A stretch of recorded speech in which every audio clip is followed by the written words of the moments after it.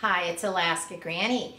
Did you know there are 7 basic foods that you could have that you could build up an emergency long-term food storage, and with just 7 categories of food you could have enough inexpensive food to feed your family for an entire year.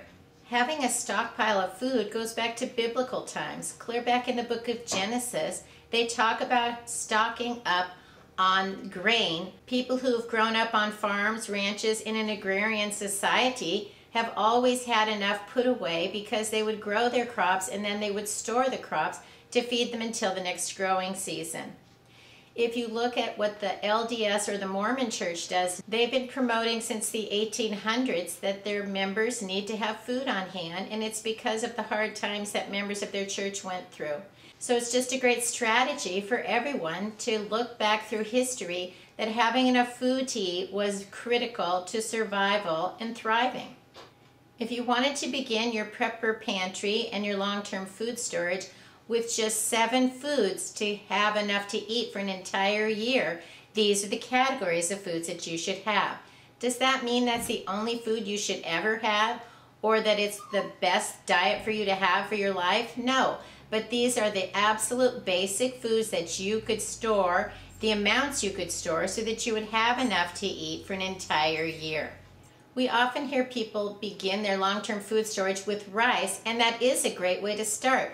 But it doesn't need to be the only type of grain that you would want in your long-term food storage. For a 1-year supply, you would want 400 pounds of grains. It doesn't have to just be rice. You can have everything from rice to wheat, oatmeal, flour, pasta, macaroni, quinoa. There are many varieties of grains that you could have in your long-term food storage that can store for many, many years. They're basic foods that are reasonably simple to prepare, and the benefit of them is they have the longest life in food storage. You could stock up a little at a time as long as you store them properly in an airtight, cool, dark, dry environment. They can last for decades. Grains are a great category to begin your long-term food storage so that you'll have plenty. But there isn't just one grain that works. You need to decide what works best for you. Do you enjoy eating rice? Brown rice has natural oils in it. It isn't going to last anywhere near as long as white rice. Do you like grinding up wheat and making your own flour?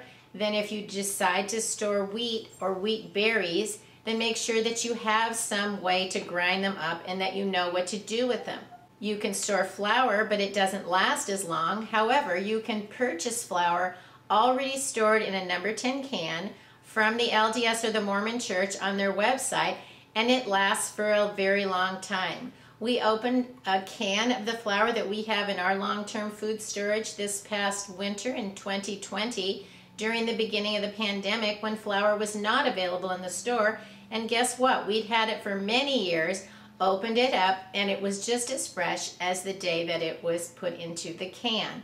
So storing foods properly helps you be able to depend on that food when you need it. If you like to eat pasta, store that. If you like oatmeal, that's a great one to have too. And there are many kinds of grains that people like.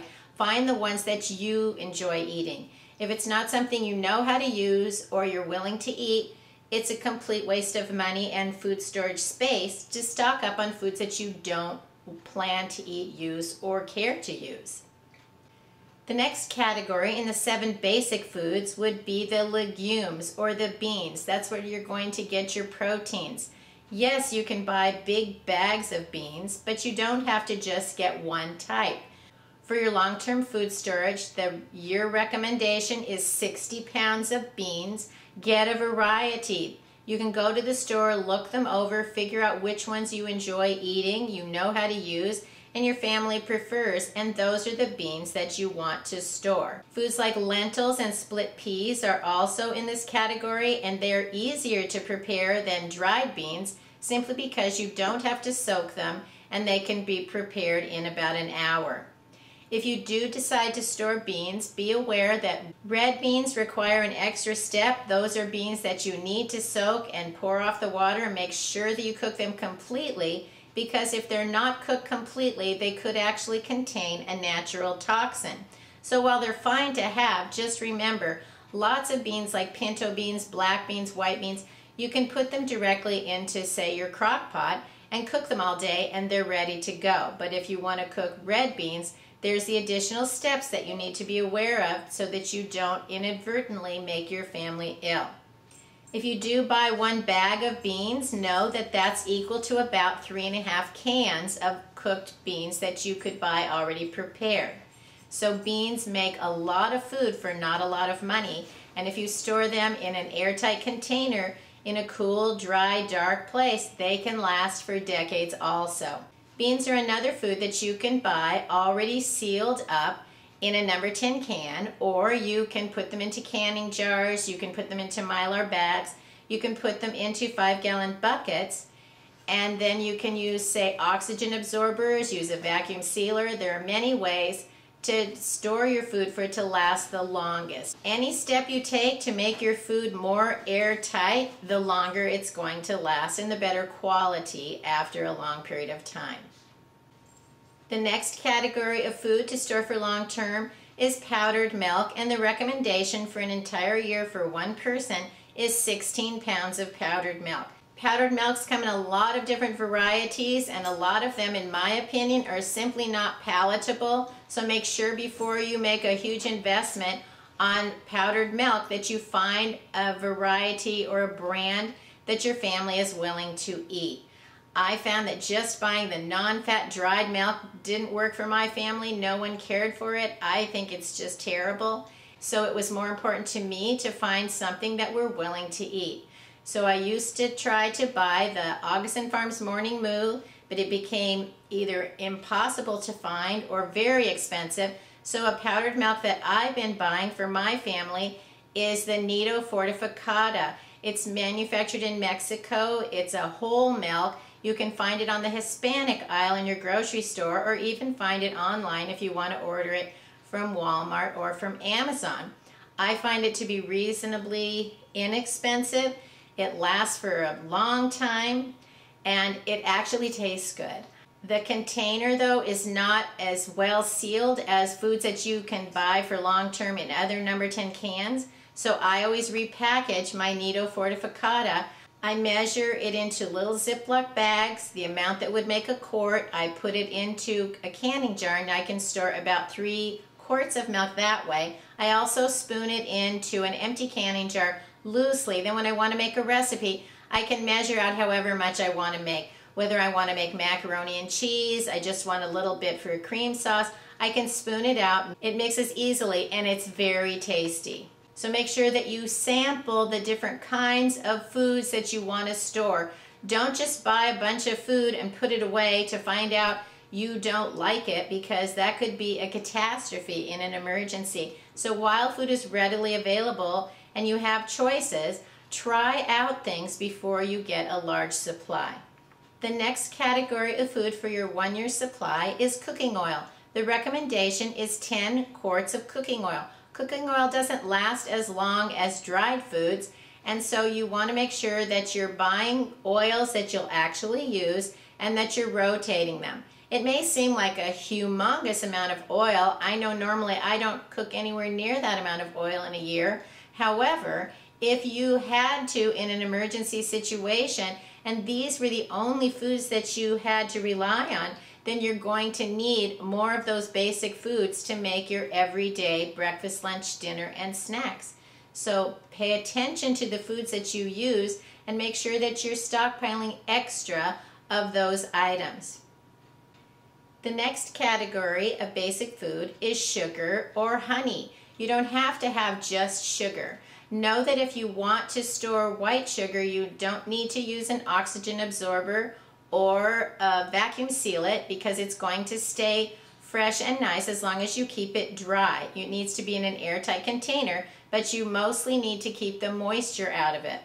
Then if you enjoy brown sugar, you can add molasses to your white sugar and you can make it into brown sugar.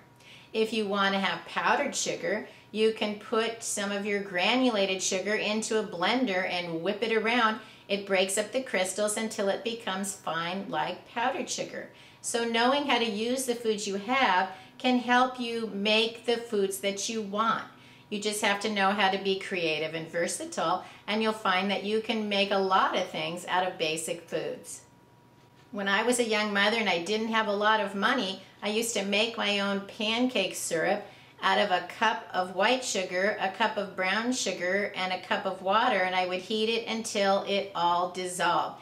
Now I can actually afford to buy real maple syrup, which to me is just a delicacy and it's a delight whenever I serve pancakes, French toast, or waffles.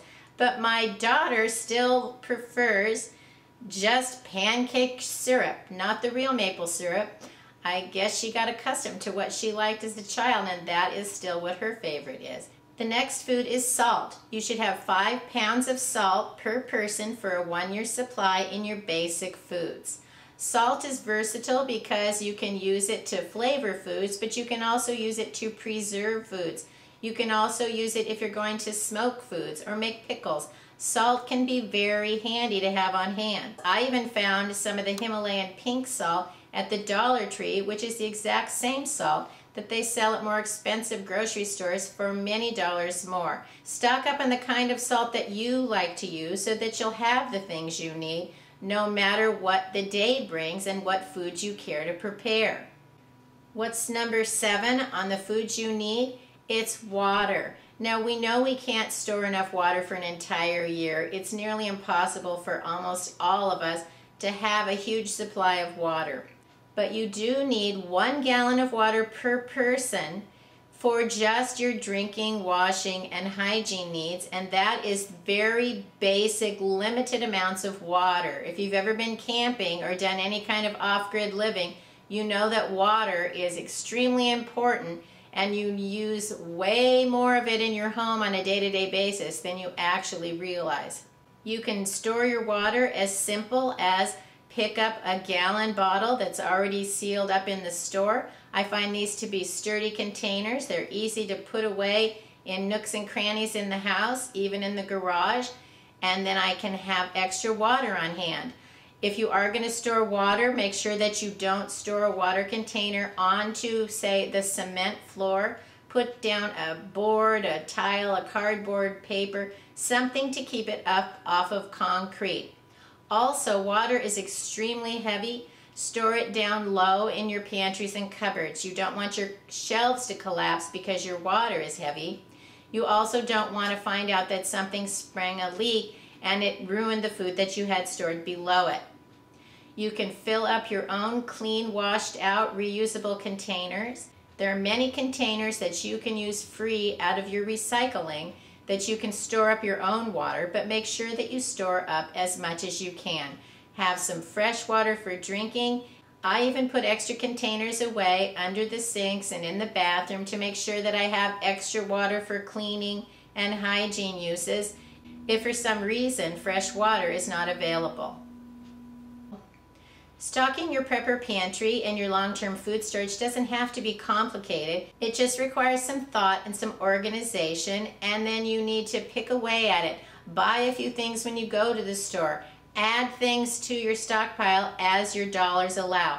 And remember, these are basic things that you would absolutely could survive on just these 7 foods for an entire year in those amounts. But that's not what we want. So make sure you're also picking up things like canned and packaged foods that you could use on an everyday basis.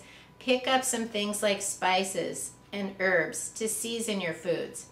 Look over the foods that you eat on a daily, weekly basis and figure out how can you substitute those foods into your food storage. How can you add them into your food storage? Find a way that you can have them in a long-term food storage format. There are ways to have the foods you like, but if you have special dietary needs and choices, it could be more difficult for you going forward if you don't have those foods on hand.